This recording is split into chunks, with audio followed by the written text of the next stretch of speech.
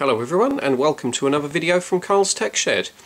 Well, as I showed you yesterday, I picked up this alarmCHARGE hub along with a load of other stuff from a computer recycling company, and after I had a look on Google as to what it could be, I had a look in the comments section on my other video, and it turns out that someone did correctly guess what it was. It is actually an alarm system for a retail location. So when you go into a shop and you start looking at new laptops or new mobile phones, and the moment you go near it, the alarms start going off. This is the box which makes all the noise and decides that it wants to set an alarm off and accuse you of being a shoplifter. So what this basically does is you've got a series of these little adhesive tags which would be on the end of a cable, which would then plug into one of these RJ11 jacks.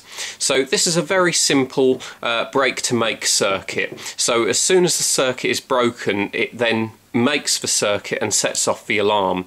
Now, I've had a look around this, and there's only 3 ports on the back of this. So we've got a 12 volt input here. We've got an RS232 serial port, which is probably just used for diagnostics and configuration, although it may have an RS485 switch on the firmware, so that you would be able to connect this up to a more permanent alarm system, so that you could record data as to whenever this alarm is triggered. And obviously we've just got a normal IEC 230 volt mains input. Now there's no actual way to switch this off from the outside. There's no button or pin pad or anything like that. So I looked this up on the website of the manufacturer, and you actually require a small key fob to deactivate this wirelessly, just over a small RF frequency. So that's how it's deactivated. So hopefully when we open this up, we'll find some interesting components inside.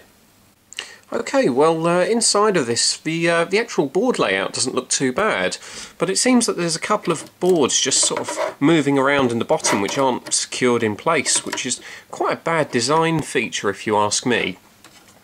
Now, there's a couple of microcontrollers here. You can see that they've been marked A and B.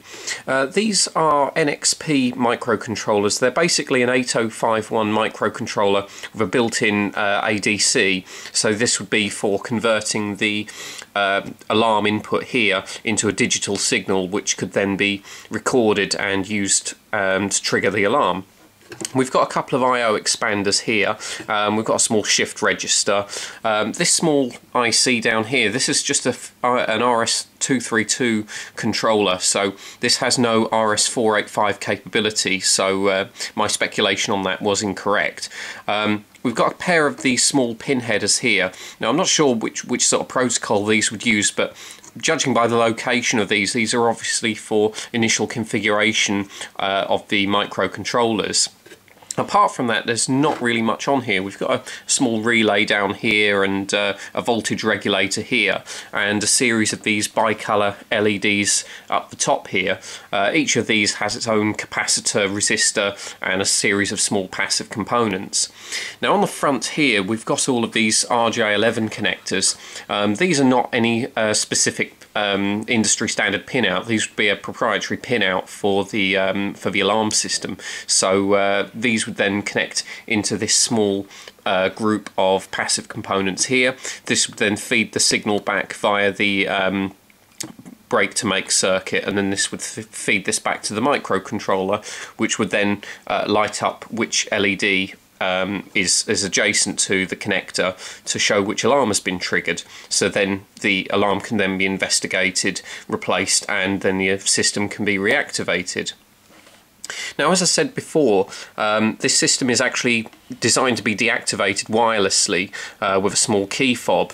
So I had a look on here and I found this board which is moving around in the bottom. This is actually the wireless board, so I'm going to pull this out and let you have a look at it. Well, this is the wireless controller board. As you can see, it just has a standard RF controller IC on here, small trim pot, a single resistor, and there's a small op-amp and a few passive components on the back. So this is just a standard off-the-shelf part which they've chosen for this application. If you actually Google this part number, which I'll give a link to in the description, all of the links on Google just tend to come up with a board for an Arduino. So this is obviously an off-the-shelf part which has many uses, and one of those would be for an Arduino. So it's unusual that they not secure this in place properly, because when I had a look at the small bracket that they've put it on, this board was actually sitting in this small plastic cage, and then there's this small adhesive pad on the back. Now it's a little bit tacky, but it certainly isn't. It doesn't have as much adhesive on it as you'd need to secure this in place, because let's say, for example, this piece of equipment is running in a retail location, and because of the poor design of this, through some poor twist of fate, this board starts moving around and it becomes disconnected or shorted out to the metal casing. That then means that you're not going to be able to disable the alarm, because it's wirelessly controlled. So without this board, you're not going to be able to silence it. So that could be quite. It's quite a bad design feature for them not to screw that down properly, because it'd be such a cheap thing to do, and virtually no additional cost. And yet they've chosen just to use a sticky pad to save a few pence, which in a piece of equipment like this, it's not a very good thing to do. And the other piece of equipment, which was just moving around with no serious attachment to the chassis, was the actual alarm. So on here we've just got what looks to be like a 555 timer, a transistor, and a few basic through-hole components. Nothing special there really.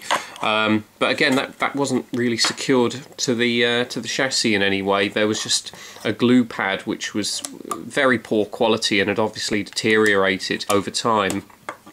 And finally, we've just got the modular power supply over here. So this is just an off-the-shelf part which they've chosen for this application. Unlike some power supplies like this just has a single 12-volt output rather than a 5 and a 12-volt. So then the 12-volt DC feed is then fed into the board, and then the voltage regulator will step that down to 5 volts and 3.3 volts respectively.